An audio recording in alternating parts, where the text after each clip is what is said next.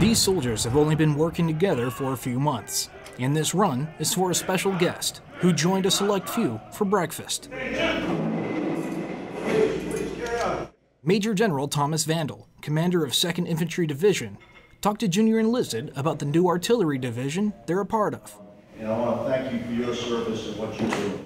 Personally, for a two-star to come down, sit down, and actually have time to sit down with the lower ranks is actually a good thing for us, and it just shows that the leadership actually cares.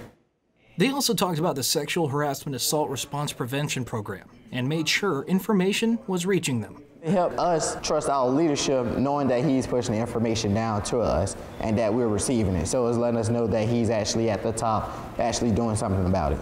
The 2nd Infantry Division Artillery stood up in September 2014 and gives the commander more insight and cover concerning artillery missions. Reporting for the 28th Public Affairs Detachment, I'm Army Sergeant Thomas Christensen.